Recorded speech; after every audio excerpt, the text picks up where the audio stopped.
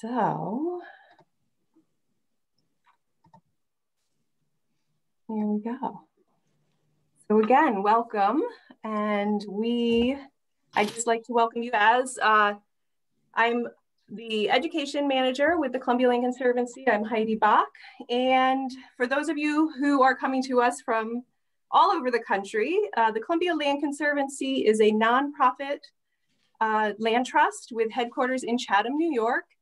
And our mission is working with the community to conserve the farmland, forests, wildlife habitat, and rural character of Columbia County while strengthening connections with between people and the land. And one of the ways that we do that is through programs like this. And Nature Night was started back in 2019 as a way to connect with people in the colder months in our office. And you know, through the sort of the silver lining of the pandemic, we've been able to do these via Zoom and, you know, are able to connect with a lot more people than we would. Our office would not fit 50 people. So we're excited and we're excited to have Jean here. And before we get started with our formal program, I would like to read a land acknowledgement provided by the Stockbridge-Muncie Cultural Affairs Department.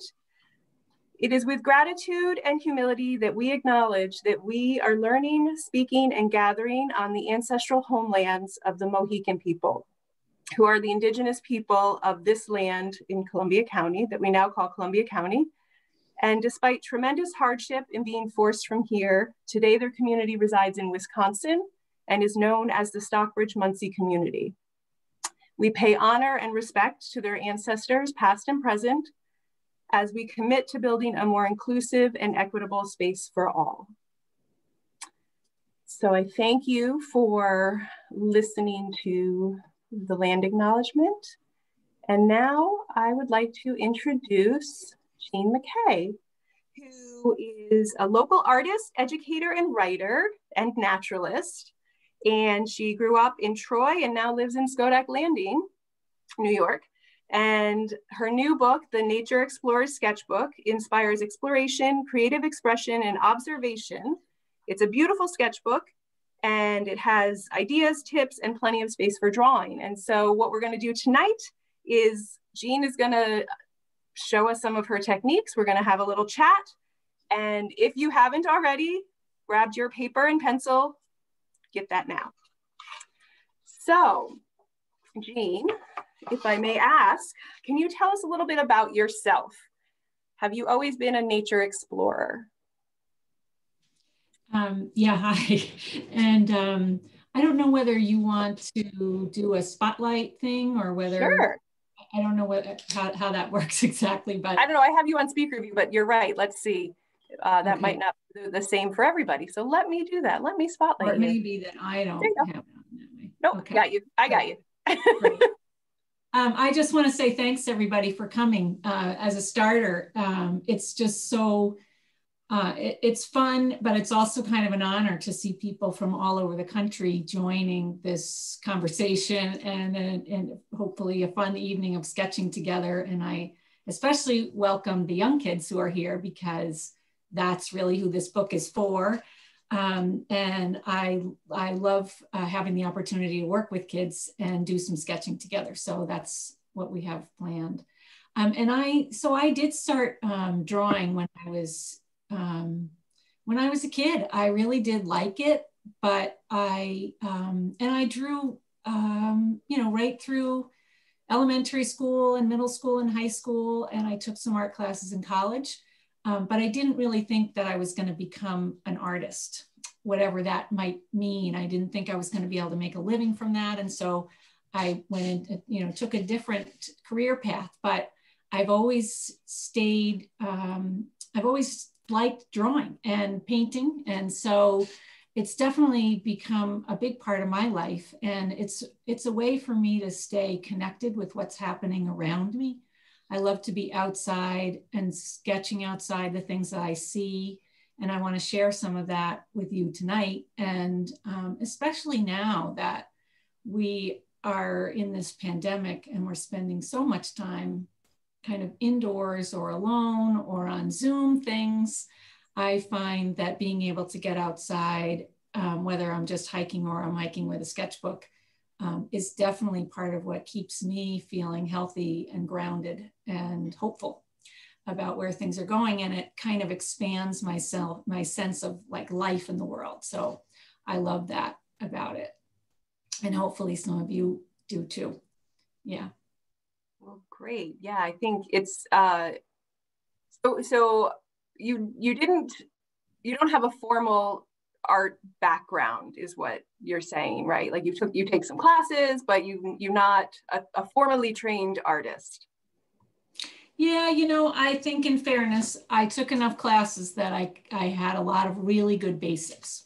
Okay. And those things have served me very well throughout the years. But I'm not a fine artist and I don't make a living as an artist either. I actually work in partnership with the National Park Service here in New York State along the Erie Canal. And I have a background in environmental education.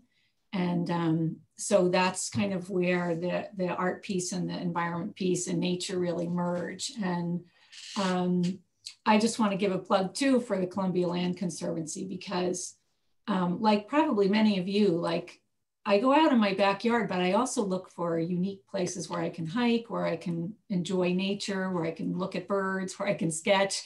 And I go to the local preserves all the time. And I always have, whether here or other places that I was living. And so I just feel like the role of a land conservancy is so important in preserving open spaces, farmland, woodland, the places that really kind of nurture us. And so, so thanks to you, Heidi, and you know, just also for having me too, because it is just such important work. And so if you have a land trust near you, I hope you'll, you know, look into it or get involved or make a donation. Yeah, that's a really good point. I think we all have, you know, probably places nearby that we can go to. So thank you for giving us a plug. So I wonder if you couldn't show us a few pages of your sketchbook, you know, before we get started, and that way we can kind of see. And so let me switch spotlights. Okay, great.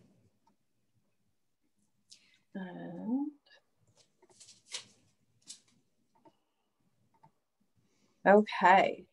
Good. So this is the book and the cover of the book, but I'm going to show you what I take into the field with me. And I'd love to show you some of the things that I really love to draw. And then you can also feel free to ask questions at any time. And I can, you know, I can just talk and show things at the same time. So one of the things that I love to draw, and I always have, I love to draw trees. And I especially like big trees that almost don't fit on the page because I just think they're so interesting. And sometimes I don't really have time to paint the whole tree. So one of the things I like to do is paint the background and all these interesting spaces that are happening around the branches. So that's one thing I really like. I also really enjoy drawing insects. And so these are mostly moths that were attracted to my backyard, my back porch light.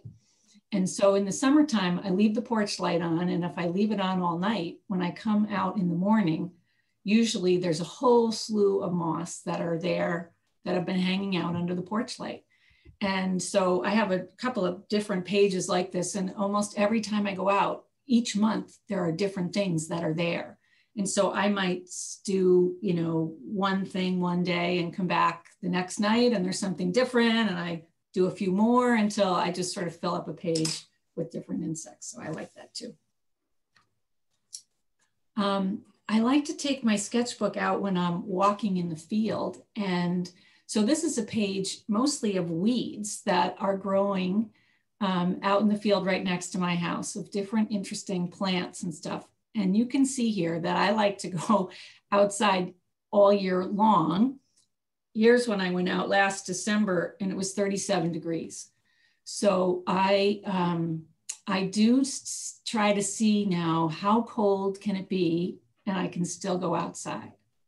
It's one of the things that I kind of like to do. So this is a winter sketch. And usually I don't paint outside in the field or add any color. I just use a pen and I sketch outside, and then I come back inside and I draw inside.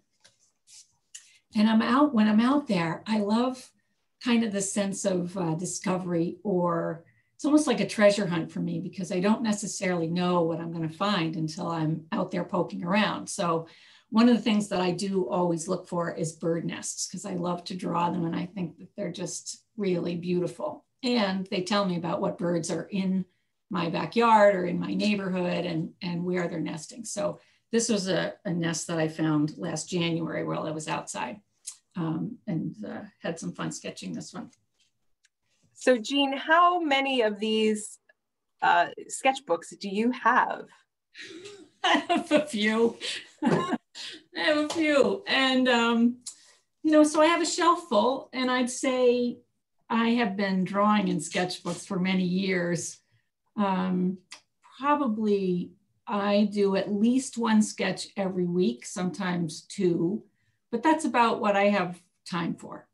And over the years, you mentioned that, you know, you're sort of testing yourself to see how cold you can be, or how cold it can get and still sketch. What's your lowest temperature? Oh, it's a great question. I think I have a page that's 19. Oof. But I only made it 10 minutes on that day. So it's a lot depends on the wind too. Sure. Yeah. So do you sketch it with pencil and then you come back and you refine it when you get back inside, but at first you're doing pencil? That's my first question. My second is, did you study calligraphy? Because this writing is amazing. That's a great question. So I actually, tonight we're going to use a pencil, but when I go outside most of the time, I don't use a pencil. I just use a pen, and I jump in and I sketch in pen. And so it cuts out a step for me of like pencil and refining. I just want to get right in there and work it. And have I studied calligraphy? Yes. But I'll tell you how I got started, especially for the kids on this Zoom. When I was growing up, we used to make all the birthday cards and Christmas cards and cards for anybody at any holiday. We never bought them. So I made a lot of birthday cards, a lot of Christmas cards. And I think when I was in about 4th or 5th grade, I looked at some of the cards that people sent us. And I thought, wow, that's a really fancy way of writing Merry Christmas. I wonder if I could copy that. So I started copying the fancier letters that I saw on greeting cards. And then later I got some calligraphy pens and fooled around with those. And now I've studied handwriting and lettering and calligraphy and stuff like that. And now I kind of like a combination of a looser, like a hand-drawn letters. Yeah.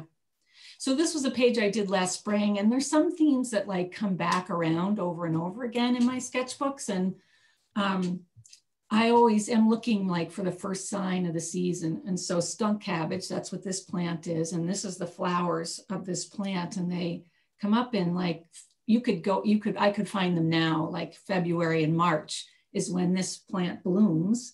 And it's named skunk cabbage because the flowers have a kind of not so great smell. But this is one of the plants that I often have in my sketchbook every spring. Sometimes I just paint colors. So last April, I was feeling like the world was just so brown. Like there still wasn't any color because it really hasn't, like spring really hadn't come yet. So I thought, well, I wonder how many different shades of brown I could do in my sketchbook. And that's what this page is about.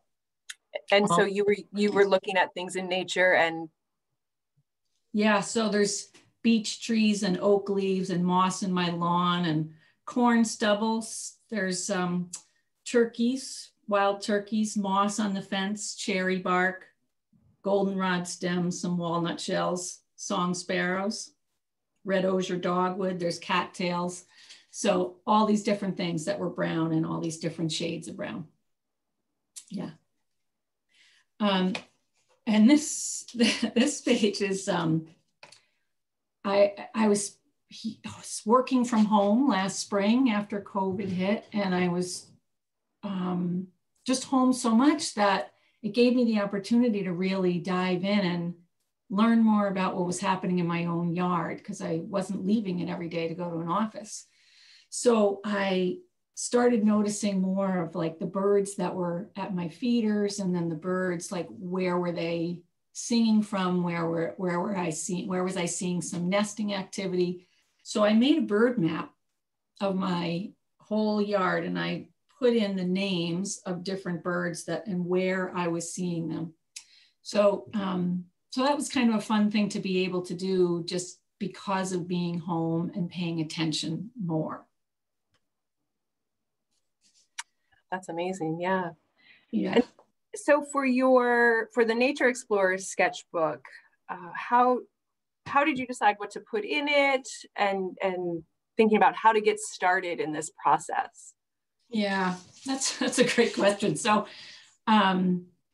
I was offered this opportunity to write this book, and I was thinking about what kinds of things should go in it, and how do I decide, and what are the things that kids would see right in their own backyard that they might want to draw.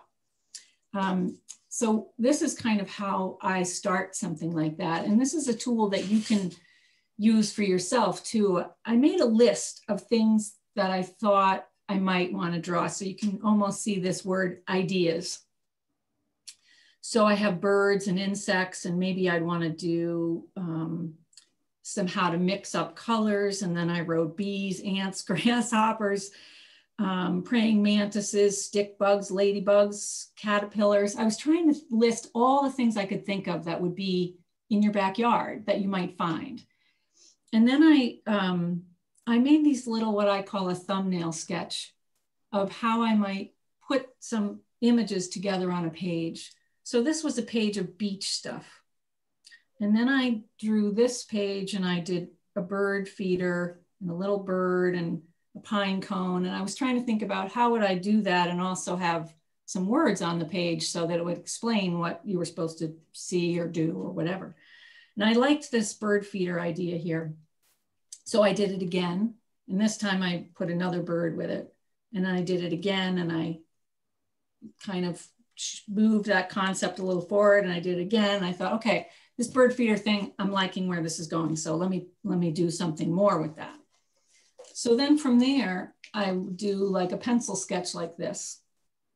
And so here you can see at least half of the page start to take shape. And I thought, well, maybe this up on top would be a place to put some of the text for the page. And, so from there, then I painted this. And I'll show you what the page looks like. So you kind of go from that small idea to a bigger page. And here you can see my what to sketch list. So even some of the ideas that I was having of what do I want to put in the book was also something that came through in like, what are the things that you could sketch? And so if you're not sure how to get started or what you might sketch, maybe starting with a list of ideas of things that you'd like to look for outside, or things that you'd like to find, or things that you're curious about, is a good place to start. And so there's my goldfinch and how that came about. Yeah, that's great. I think,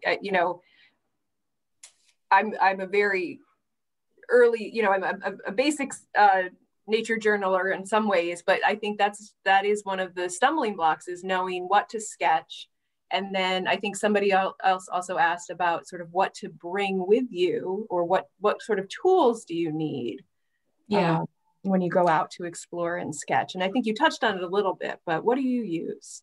Yeah, let me show you some of my tools. And I'll just say, this spider was one of the controversial things about this sketchbook page, of whether to put in the spider. So if you wanted to put in the chat, yes to the spider or no to the spider, I like these garden spiders because they have this zigzaggy web. And I think they're really kind of cool, and they're yellow. And so kind of went with the yellow bird. But my son said, Mom, you cannot have that spider in there. He's terrifying. Please don't put him in. You'll scare kids off. But I overrode him in the end. So I'm glad to see some comments in there coming in. Yes to the spiders. That's great. I'm glad. Let him know that he was overruled.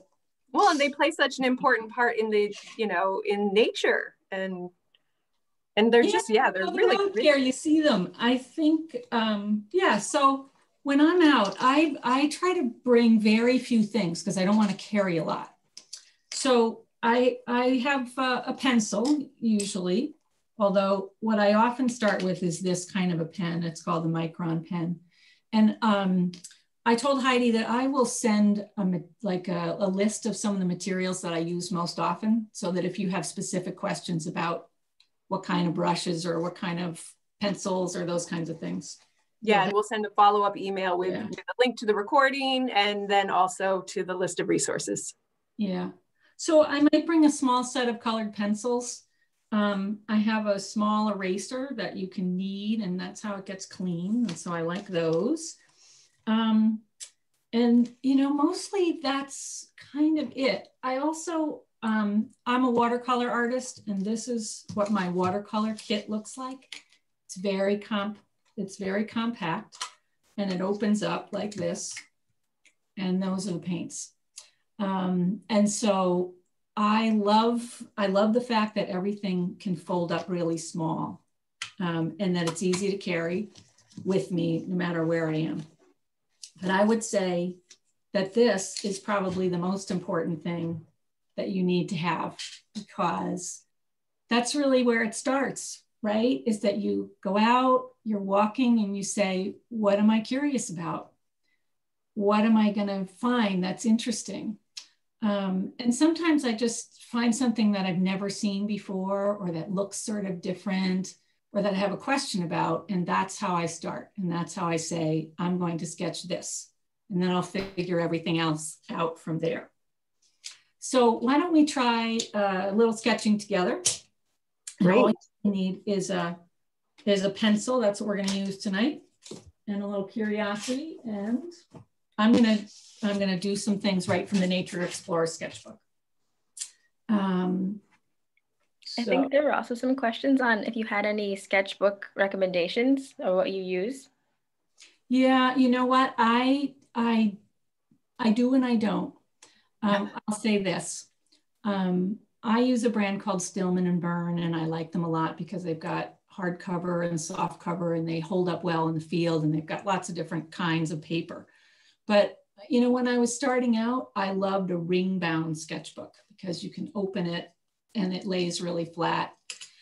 So I think that works really well. I think you've got to experiment a little bit, but what I would say is don't skimp too much on the paper. If the paper is not good, your results aren't going to be that good. So, you know, there's lots of different sketch papers that are fine for pencil and colored pencil, but as soon as, if you want to add watercolor, then you want to get paper that's heavier and really kind of suitable for watercolor. So I brought along tonight some collections that we could work with.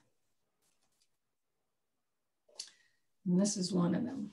So I have some beach stuff, and some things might work better than others. So maybe we'll try this for starters.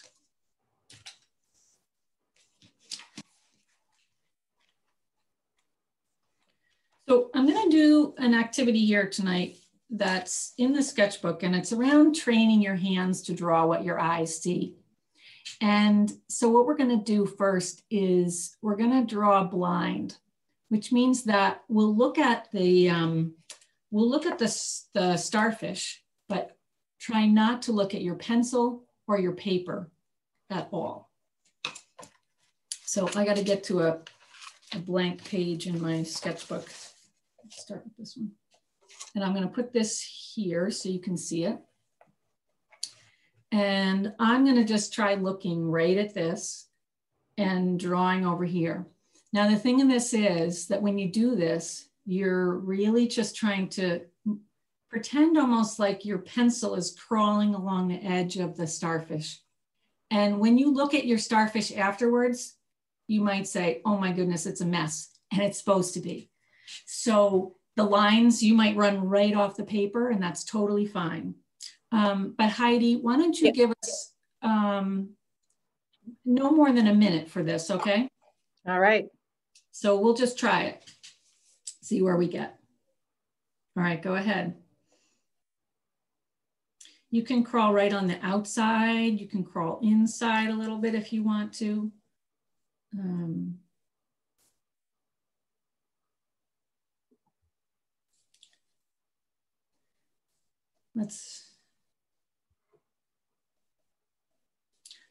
For this, I think sometimes it's good to work a little bit slowly and just really be looking. And sometimes when I'm doing this, I notice things that I wouldn't have seen if I just thought, all right, I'm going to draw a starfish. Like I noticed that there's all these little tiny circular raised ridges on this starfish. And they seem to just go across and across at kind of regularly spaced along here. I notice now, and I hadn't really noticed this before, there's almost like a little circular ring in the middle. All right, that's a minute. That's a minute? All right, give us another 30 seconds or so. Let us see if all right, you got it. See if I can make it all the way around.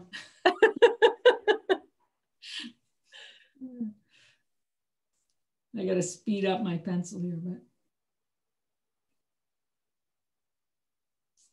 but. All right, you did it.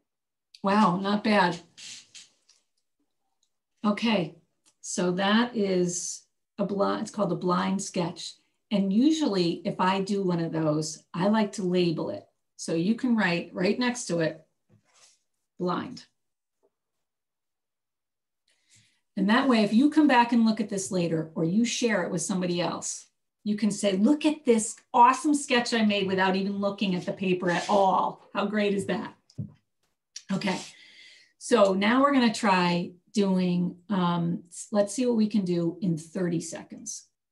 This time, you can look at your paper and you can look at the starfish, but you're gonna work pretty fast and we'll see how much you can do in 30 seconds. Do you wanna stay with the same one or should I go down a size? No, we'll stay with the same, we'll stay with the big guy. Yeah. Okay. Are you ready? You know, you can also, like, if you go right over your other one, that's fine too. I'm gonna just work right on the same page so you can still see it. Okay, ready for 30 seconds? Do you wanna time us? I'm ready, whenever you are. All right, go.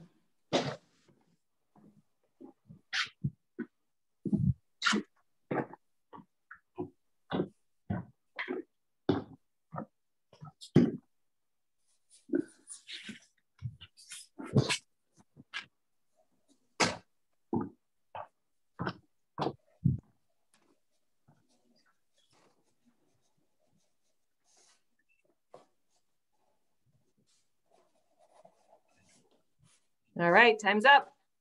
Okay, now let's put 30 seconds right on that one. So we know, all right, great. Now we're gonna do this again and we're gonna do 60 seconds. So you have a whole minute. And I'm gonna move this over here. I have a little more space this time. Actually, I'll tell you what, I'm gonna move it in a little different position. So we have to do it again. Okay. All right, ready when you are. All right, go.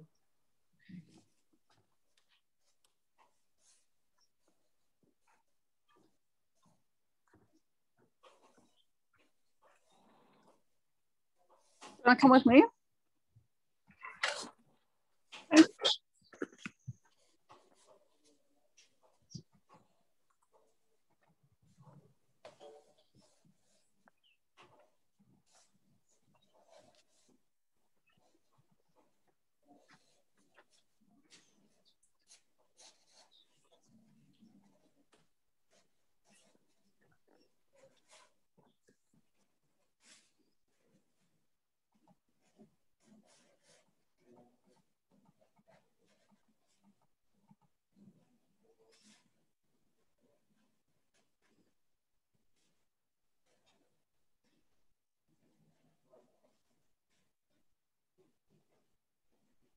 Okay, time's up.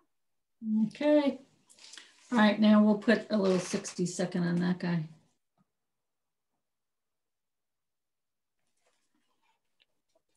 So this is a good thing that you can do with any subject at all. And it does sort of train your eyes and your hands to work together. And sometimes I think it also shows that you don't need a ton of time to actually make some marks on the paper. I actually almost like my 30 seconds more than my 60 seconds here. And you might like your blind more than you like your 60 seconds. So as you saw, like I really didn't use an eraser. And if I don't like a line, I just draw right over it. I just draw another one. And what happens when you do that is that you sort of keep in the flow of your line moving on the paper, and you are less critical. So if you wanted to say, if I wanted to draw that starfish and I said to myself, I want to draw a perfect starfish.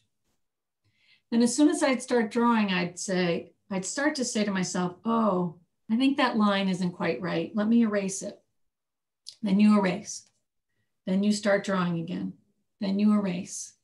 And now you break the flow of the way your hand is moving, the way your eyes are seeing it, because you're constantly kind of saying to yourself, it doesn't look right, it doesn't look right. So I'd really encourage you to try to let go of having something look perfect and just get the flow of lines down on paper when you're starting out. And Jean, sorry. Go ahead. Well, no, I was just going to say, I think that this is a good example too. You know, you have this collection, and I'm sure a lot of people on this call have their own collections. And so this is an activity that one could do inside, you know, especially on these cold days, and practice some of these skills. Yep. Yeah, it's a great way to practice. And so if you have a collection, or if you're here with kids and you have a collection, I'd love to know what it is. So you could put that in the chat, like I collect rocks, or I collect shells, or whatever it is. And you know, even if you collect Lego guys, you could draw those too, and it's good drawing practice. So it doesn't have to be nature when you're starting out. Drawing anything just kind of gets you in the habit of sketching. So actually, let's try a little bit of a collection, because it can be really fun to do a collection page. So I'll show you what that looks like in the Nature Explorer Sketchbook. I did a collection because I love these kind of pages where I start with one thing and then I find something. So here I started collecting seeds of different kinds of trees. And I actually started this page because I was visiting California and I saw this seed pod and I thought, what the heck is that? That is not something I've ever seen, and not something that we don't have this tree in the East. So then I went looking for other things as I was traveling around, and I found the eucalyptus seeds and this kind of oak that it's also very different kind of an acorn than we have. This is the one that we would have here. So then I came back to New York State and I thought, all right, I'm going to keep this going and see how many different tree seeds I can find and sketch on the page. And then some of them I knew what they were, and some of them I had to do some hunting to try to figure it out. So why don't I'm going to get another blank page here, and I'll show you a little bit of how you could build out a collection page. So this time, let's start with this shell. And it's the shell of a blue mussel, and it's probably rather old. I think I got it a number of years ago, probably in Maine. So if I'm going to put a collection on a page, I like to think about where do I want to start? Where's my first blue mussel going to go? I could put it here. I could put it anywhere. So sometimes I just take the object and I put it where I think I want it on the page. Maybe I want it there, maybe I want it there. So I think in this case, I'm going to start over here and I'm going to put it in this corner. And part of the reason I'm going to do that is that then I still have this whole big part of the page to add things to. if I put it right in the middle, then I've got like little spaces to work with. So I'm going to put it right there while I'm drawing it, but I'm going to actually draw it down here. So let's just spend a minute or less or so, and we're just going to put the shell in because we're just trying to see what it would be like to do a collection.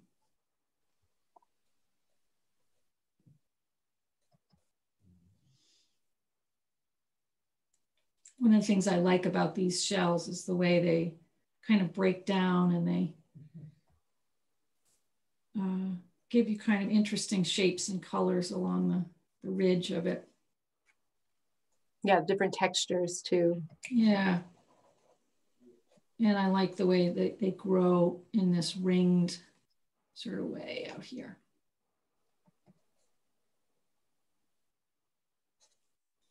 Okay. So now I have that first thing. All right, let's pick something else from the shell collection here. All right, so here we've got, this is a sea urchin case. And it's, these guys are related to starfish. So now the question is, where do we want to put that thing? So I want to ask for a volunteer, maybe one of the kids that are on the call, to unmute and tell me where you would like to put this object.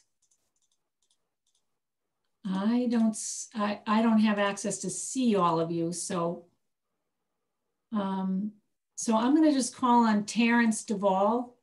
Do you and your daughter want to tell me where you want me to put this next? Should we put it up here or over here, or what do you think? There, what do you think? Case go? I think it should go on the right of the page on the top. You want it over here, or do you want it on this page? The other one. I think you just had it there. Yeah. Great. Okay, that's where it's going. Sounds good. Thank you. Perfect. Right, thanks. Okay, so let's put it in. And I'm going to need to move it over here just so I can see it. Let's see if I can get it to be more solid for you. Okay, how's that? Looks good. So you can start with the inside of this thing if you want and work out.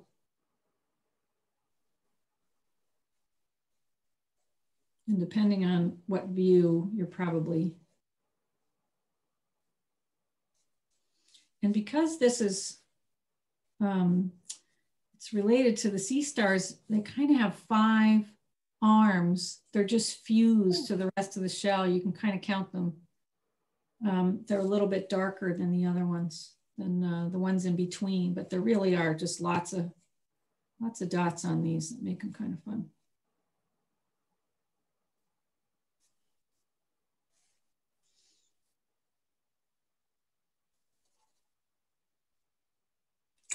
I'm just going to go ahead and put just a little bit of shading in there because that'll make it look like it's got some holes in there.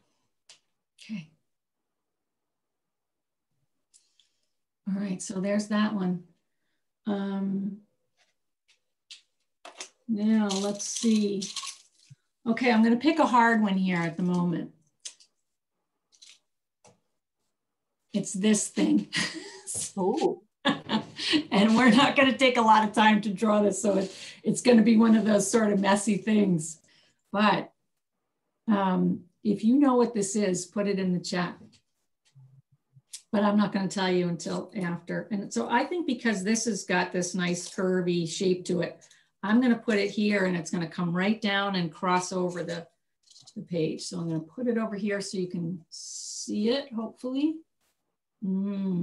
Good job, Karen. Okay, so with this, I'm looking mostly at the shape of it, and I'm just going to kind of draw a line for it that curves around, and then I'm just going to add these little things coming out. So,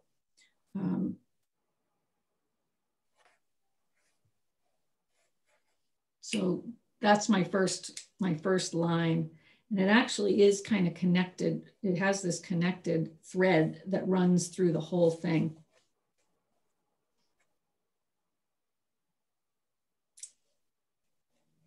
And then there's these cool things that come out from it.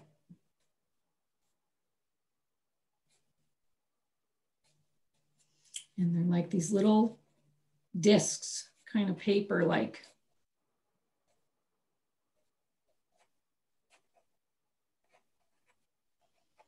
And you probably can't see them from where you are, but they've got these little ridges. Each one of these curves has a sort of a ridge to it. And I'm kind of changing up as I go, just making a little bit of corrections for where I want this to be. So even if my original line isn't perfect, it's really okay. I can just change it as I'm going.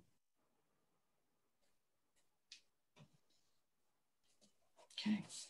I always think these things are so cool. When I find them on the beach, I just love them. So I did see somebody say they think it's an egg case. Mm-hmm. Yeah, and that is correct. So inside here, Shoot. are tiny shells. And when those little guys grow up, they grow up to be this. Wow. So this is the egg case of a whelk.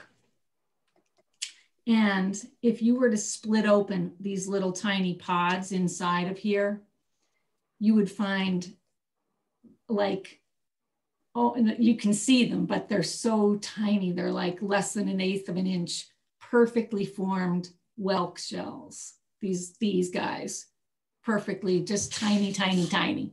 And then as they grow, they, you know, their shells grow and they get bigger and bigger. So this one is obviously a pretty old whelk. That's what that is. All right. Let's try, maybe we'll try one more thing. And I think this whelk is a little complicated. So I'm going to see, oh, I know what else I have. That's cool. So I'm going to put the whelk away, but I have this thing. It's in 2 pieces now, but I think he's great. Isn't he great? So if you know what this is, you can put that in the chat. So now I say, all right, where do I want this to go on the page? And I think for this one, I'm gonna have him coming down right around here somewhere. So if it's all right with you, I'm gonna move him here. But I'm gonna draw him like this. All right. So again, you kind of just look at the major, whoops, I gotta move them over a little more. I look at the major shape of this thing. It's almost like, it's not really a circle. It's not really a perfect oval, but you could start with something like this. Like maybe it's almost like a teardrop shape. And once I have that and I put in that lovely tail, then I can cut it because it's not quite in half, but do something like that. And then this is really more squared off than it is round.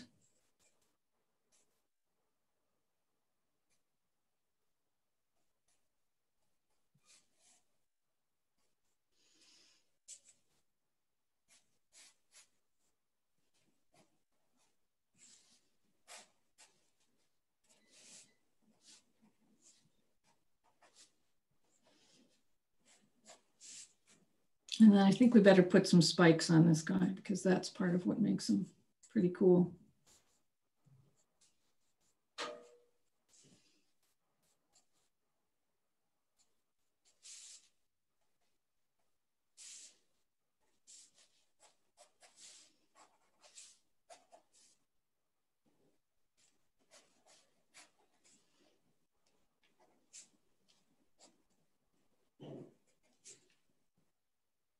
Okay.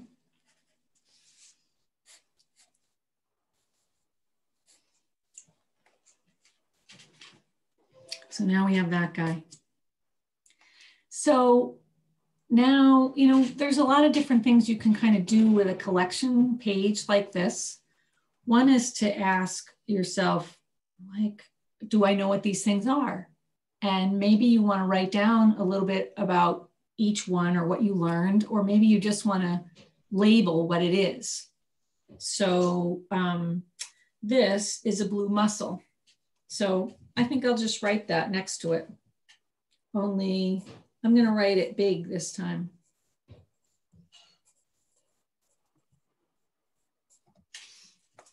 And this is a horseshoe crab. So you could write that anywhere over here. Let's write it right here.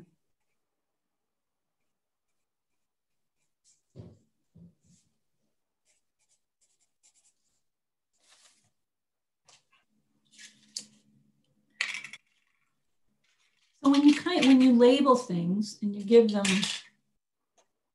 all right, and this, that's our sea urchin.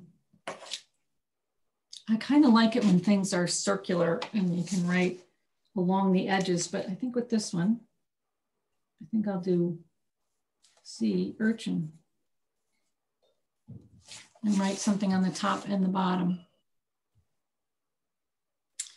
And then for this, one thing that I have to pay attention to, because this happens in my sketchbooks and it happens in the Nature Explorer sketchbook, I like to cross the page like this, but I don't want to put anything too important in there.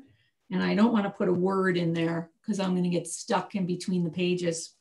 So I have to think about that. So let's just put a whelk egg case, and this is W-H-E-L-K.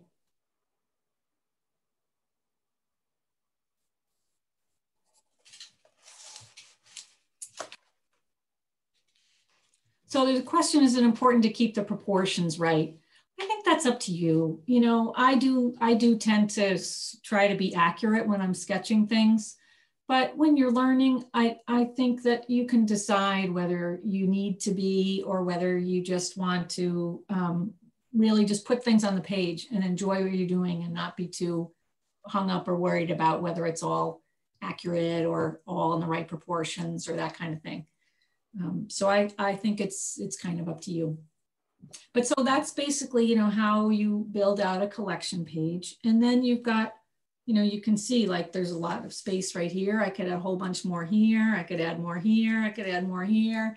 And you might want to give a title to your page in the end, or you might want to put down what beach you were at when you found these things, or what the weather was like. Or, you know, there are other things that you can put on your page too. And I think with the next sketch that we're going to do, we're going to try an activity about questions and asking a lot of questions. So I'm going to put the beach stuff away and pull out a different collection for you to work with, that we'll work with next. Dean, do you want to see if anyone would like to share their drawing so far? Yeah, let's do that now, and then we'll do it again after the next set. So we'll do the beach one. So can you go to like a let's see, maybe? Let's see. I removed the spotlight and all right. Do you have gallery view? Yeah, so it might be that everybody has to click their own gallery view up in the right part and put your video on if you don't have it already. But if you're brave enough to share what you've worked on, either from the first sketch of the starfish or the second one, that'd be great. All right. Oh, good. Wow, look at that. Oh, Bernice, that's very nice. Very nice. Carol, beautiful. Terrence and Ramona too. Wow. All right, I got to go to the second. I know. There's 3 pages of people. I know. All right, great. Oh, that's beautiful, Jayla. That looks gorgeous. Beautiful. Oh, super nice. Oh, yeah. See, this is the hardest thing about Zoom is that if we were in person, you could, you know, really walk around Oh, Annetta, that's awesome. You know, you could really just walk around and enjoy the differences of all of your work. And I really miss that. So it's nice to at least see a little bit of what you've done. Yeah. I appreciate your sharing that. Sometimes it's hard to when you're first starting out because you feel like, what if it doesn't look good, you know, or you don't, it might not be exactly what you want it to be. But you know, it's your sketchbook, so you can decide whether you want to share it, whether you don't. And I find that the more I've shared my sketchbooks, the better I get. And I find that I end up sharing stories along with the sketches because, you know, sometimes people will say, oh, I want to tell you about a time when I found one of those sea urchins at the beach, and they tell me a story about their experience at the beach. And then I can talk about something that I find. And it's happened with trees and bird eggs and all kinds of things that I share in my sketchbook, and people have great stories about their experiences. So I encourage you to take the leap and sketch and also share what you do. All right, so another thing that so I have a number of collections, and this is kind of a cool one that I want to share with you. Sometimes I find things myself, and a lot of times people give me things because they know that I like to sketch. So this is something that a friend of mine who's a college student sent in the mail to me. Wait till you see this. This friend of mine loves insects. And this is a collection that she made of insects. And she had so many that she decided to give me some because she didn't need these anymore. And she thought I would like to see them and paint them. And so what a cool thing to get in the mail, huh? And then you don't have to worry about them flying away while you're trying to paint them. No, you don't. So I will admit that I have never sketched that scorpion, and I don't know that I really need to, but I have painted all of these things and this too. So one of the things that's in the Nature Explorers sketchbook, I do have some, you know, kind of drawing tips, and this is a page about drawing insects. And so I thought we would try this tonight. So when you're seeing an insect, whether it's a dragonfly or a butterfly or a regular fly or anything, they all have 3 body parts. And it really helps if you know that they have 3 body parts and what they are and what goes where. So they all have a head, and that's where the eyes are and where any antenna come off of the head. Then they have this middle section called the thorax. And this is where the wings attach. And this is also where the legs attach. So that's good to know, because sometimes it's a little bit hard to see, and you might want to put the wings down here, or the legs you think should be here, but really they're attached up here. And then this is the abdomen. And the abdomen often looks like it's divided into a number of segments. There'll be little lines across here. You'll see that a lot on dragonflies and on lightning bugs and on some butterflies too. So although these different parts look different on all the gazillions of insects that are in the world, they're always those 3. So let's take a look at this.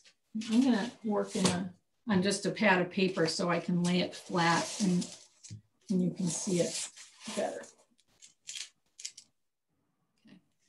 So what if we do this big guy? And I'm wondering if maybe, I'm just going to try to zoom in just a little bit on it so you can see it better. Okay, how's that? Looks good. Okay, great. So you can see that there are some antennae coming off the head, and this is a kind of moth. So it's also kind of furry looking. And then you see this abdomen part is divided into some different sections. So, and then we've got wings.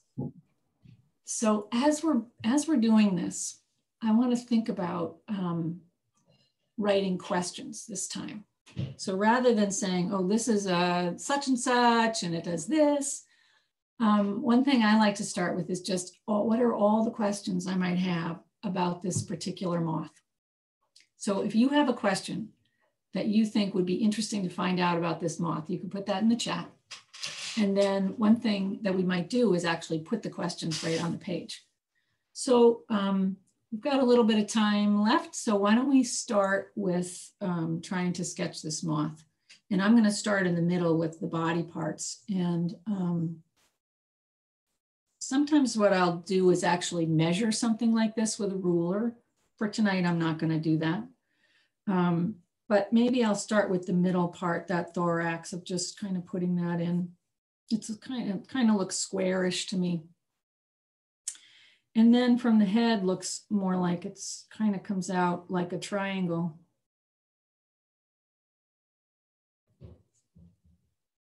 And then I can see that the eyes come off that triangle, sort of like this.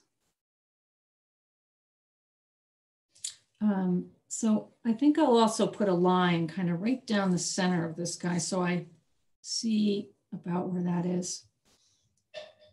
And then we can put on that final piece. And it kind of gets narrower toward the bottom. Mine probably a little long. Okay, so now we've got them. The three main parts are right in there. So now if we're going to put the wings in, we know that they have to come off of this middle part. And even though these back ones are down, they're going to start up here. So sometimes I might look at like, well, how far out do the wings look in terms of like how wide they are compared to how that body part middle is. And one thing you can do is use your pencil sometimes to measure. And I just go like that. And I say, all right, it goes from the middle out to the L on my pencil or out to there. And then I could mark that on my paper. So I see that my wing is going to be out.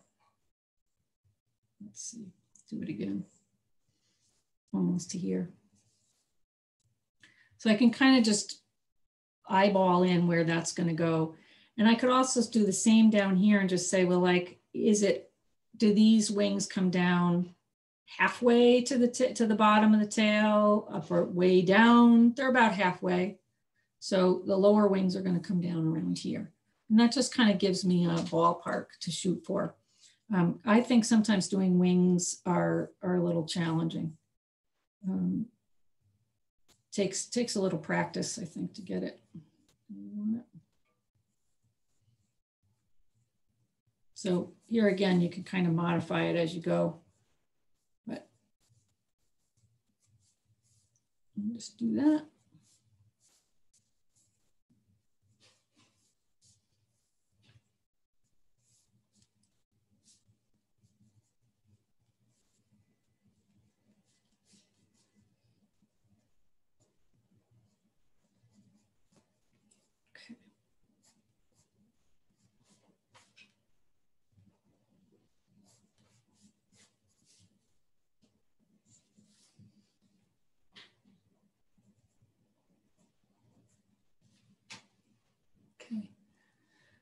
And then, you know, this is the point where I might check it and say, you know, does it look like the wings are kind of shaped the right way? Do I want to refine them a little bit? Tonight, I'm just going to leave the, well, you know, so this is where I could take that a little bit out, but I don't really feel like erasing a whole lot. I'm just going to keep drawing right over the lines. And now I might count, and it's a little bit maybe harder for you to see, but there are 1, 2, 3, 4, 5 kind of orangey segments here, and then this bottom tip. So I'm just going to go ahead and kind of divide it into 5 parts. And then one of the parts I really do love to do is the antenna. I think they're just so fun to put in, and they kind of really will make your bug look right when you put those in. I like the way that they swarm like that.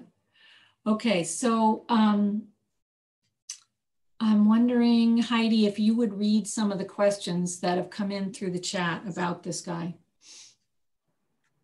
Sure. So we have, wow, we got a lot of great questions. Where does this moth live?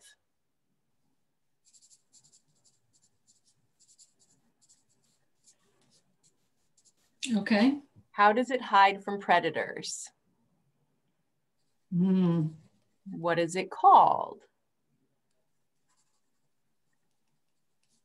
Is it active during the day or night? Great. What does it eat as an adult? What does the caterpillar eat?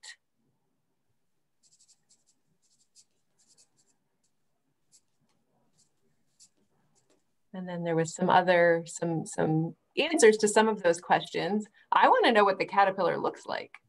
Yeah. Okay, that's a great one. Were there any other questions from the group? How long does it live?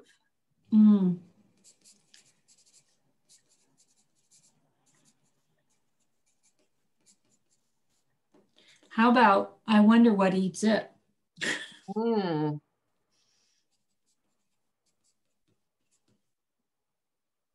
Yeah. So that's great. Because when you start to ask questions, then that thing just starts to get so much more interesting, because it's not just about what it is, but it's about why is it here and how does it live and what else does it rely on and how is it maybe connected to you in ways that you had no idea. Like maybe there's things that you have in your yard that it eats and it needs to live, or that the caterpillars need.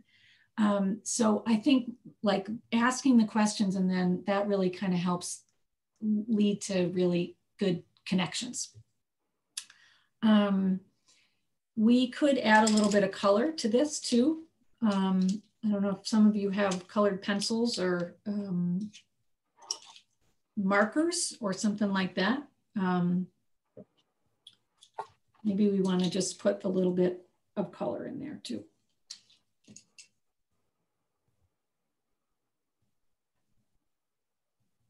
So while I'm doing this, are there questions about keeping a nature journal, or how you do, how you could, sketch outside where you live, or just any questions I'd be really happy to answer along the way here.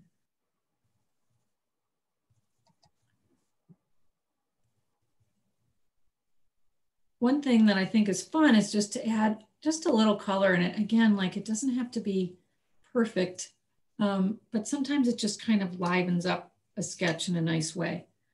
And I don't have an orange here in my pack, so I'm just kind of mixing a little bit of colored pencils of yellow and a red together right on the page, because that will make it look at least a little bit orange.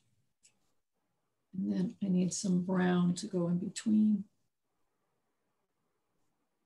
So Jean, if you said earlier that when you go out to draw in nature, that you often use a pen. And there was a question earlier about what size the pen was, or if you have a preference. Yep. I use pens that you can, that are waterproof, so that I can paint right on top of the ink. And I use a Micron pen, and the size I like is a size 02. And I also have a very small size called a 005. But a lot of people, they come in different widths, and you can kind of experiment to see, what you like best. You can buy them singly at almost any art supply store, or even like a craft store will have them, or you can buy a set and it will have, 5 or 6 different ones, and you can kind of see what do you like the best. So I'd say experiment, because what I like might not end up being what you like. And then in that, same idea in how you are filling in with color now, you generally, or this time of year, I think you mentioned to me the other day that you generally draw in the pen and then fill in with color when you get home. How do you remember what colors things are? If you want to be accurate. Yeah, I sometimes take a picture, or I might make some notes right on my page. So for this, I might do, if I wasn't coloring in the field, and in the summertime, I often bring paints right with me, but I might draw an arrow like that and right over here, orange. And then I would draw like that, and I would say brown. And that I would try to do in pencil, because then I could erase that later. I could make some little notes about color. So that's another thing to do. The other thing that's sort of helpful for me is that because I love details and I love to paint and draw detailed things, sometimes I have a hard time like backing off from that. So if I sketch in the field and then I come in and paint, it takes away a lot of the details. And sometimes my work is better when I don't have access to the super detailed things. I like it both ways, really, but you know, you don't always have to have everything, you know, perfectly accurate. Like with this, you know, it's kind of nice. Like there is this lighter part down here in the wings, and it's you know, it might be nice to have that in there in the final piece, of knowing that there's a little bit of a white there. But does it matter if everything around it is really gray or if it's a little something different? Not so much. I have, and I do like to do kind of like botanical, almost like natural history illustration sketches. And when I do those, I do want everything to be very accurate. And so then I rely on photos, and that looks a little greenish. I rely on photos to do stuff. I use specimens whenever I have them. I love to use a specimen for things. It really helps a lot. If I'm drawing birds, I might draw birds right from my feeder, and also from photographs, and also from specimens, so that I have as much information as I can. So there's a question about the nest that you showed in your book. And the question is, what kind of nest can you look down on like that? All the nests I see are high up in the trees. Well, birds nest at all different levels. So sometimes you do find ones that are lower down like that. That is, I'm not exactly sure, but I think that's some kind of a sparrow's nest that I found. And it was really like probably 4 feet off the ground in this little cluster of pine trees. And I just happened to spy it. So that was pretty lucky. This fall, you know, whenever the leaves fall off, I go nest hunting, and I try to draw the nests that I find around my yard and down the road and stuff. And I'm still finding ones, like even now that I've walked past every day for a year, or like for 6 months or something. And you know, like it snowed. And so suddenly there's a mound of snow on top of the nest. I'm like, oh, there's 4 more nests in that wetland that I've walked past all the time and had no idea. Like I know there are birds nesting in there, but suddenly I realized that nest is only 6 feet off the road, and it's 2 feet off the ground. So it's cool. I'm still looking even now for stuff. Well, like I was going to say, in the Northeast, you know, in New York here, when it does snow, that is a great time to go looking for nests, because, you know, if all the snow comes off all the branches and everything of the trees, you can definitely see them. They stand out. I have a couple in my yard that are, you know, they definitely stand out. So the next question, find all the hiding places. Yeah. The next question is, do you look for answers to your questions? Oh, you bet I do. Yep. So I love these questions, and I like asking the questions, and I like finding the answers. So when I come home, I have a lot of field guides. I have a lot of books about nature, all different topics. I go to the library and I take out books, and I use the internet a lot. So for something like this, let's say I had no idea what it was. So we wanted to answer the first question of like, what is it? And because all these other questions we may not be able to answer unless we know what it is. So I might search for large brown moth, New York State. And I would put that into the internet. And then I'd look at images and I'd see what comes up. And then I might learn something like, if you want to identify moths, you really need to know how many, some other thing about them. And I might not know that. So it's particularly true with mushrooms. So I love to draw mushrooms too. And I'm going to show you a page from the Nature Explorer sketchbook that I did. And it has to do with this question thing.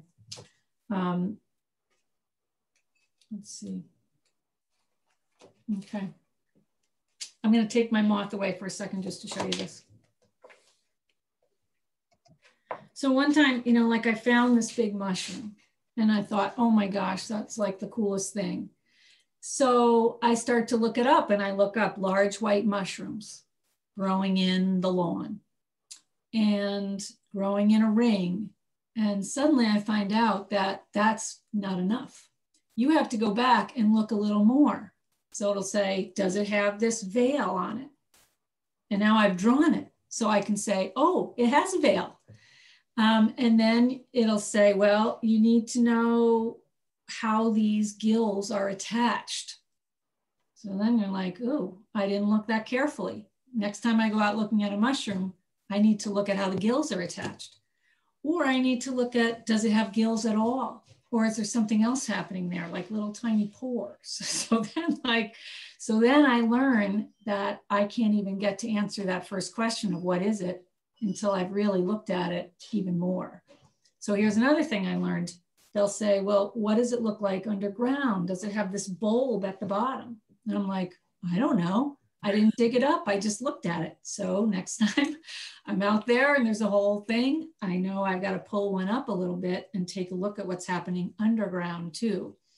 So I still have a hard time identifying mushrooms because there's so many and they really are challenging.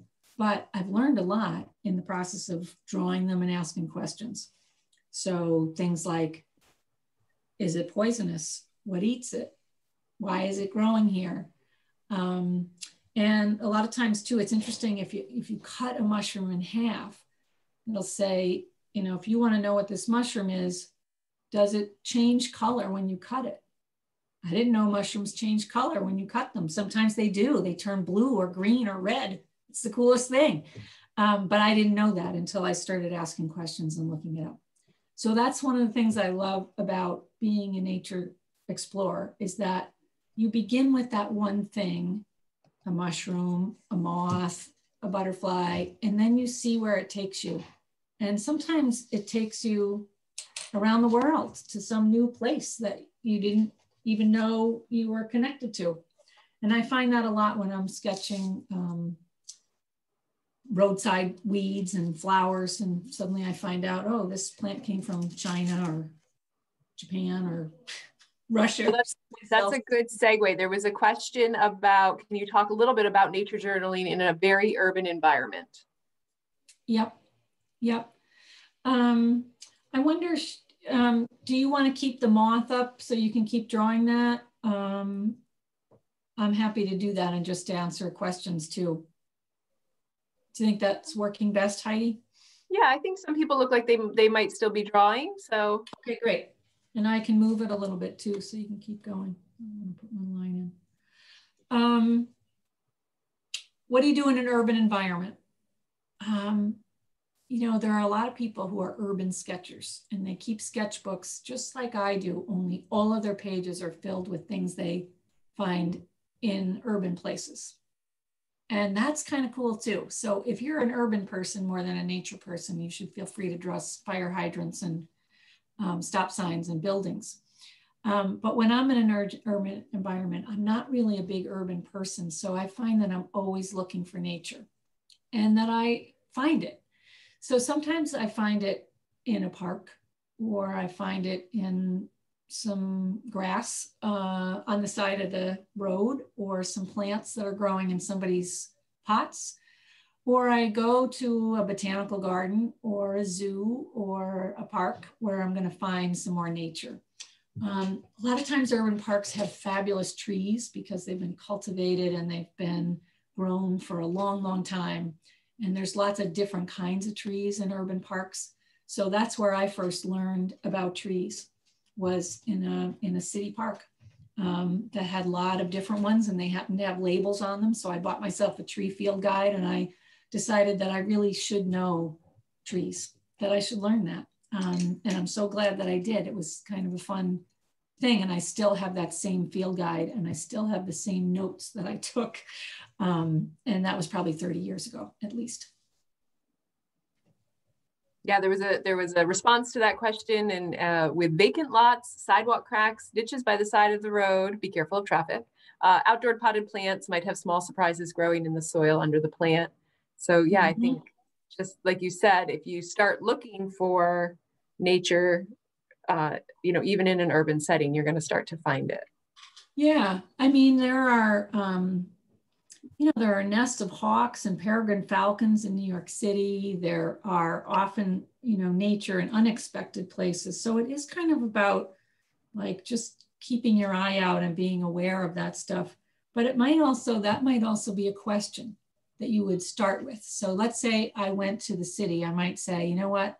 I want to see how many different birds I'm going to see in the city today. And I'm going to sketch every one I can find, a little tiny sketch.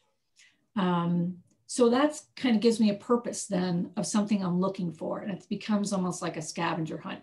So this might be something that you could do if you are in different settings with kids, is that you can create some different challenges of things that you want to find or things that you want to look for. And that can make it fun for everybody. So, and I like, I think that's a fun one, whether you're in a city environment or you are at a nature preserve. Great. Are there any more questions? So let's finish off this this drawing, and I'm going to show you a little bit of. We only have a minute, so I'm just going to show you quickly how I might draw a fancy letter for this moth. And this is an easy thing that you can try too. So you can write the word moth like this.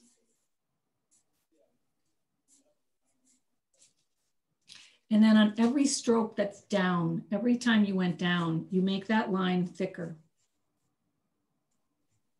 So I went up here and now I'm going down and I make that thicker. And then O, I can make that down a little thicker. And the T. So this is called a line weight.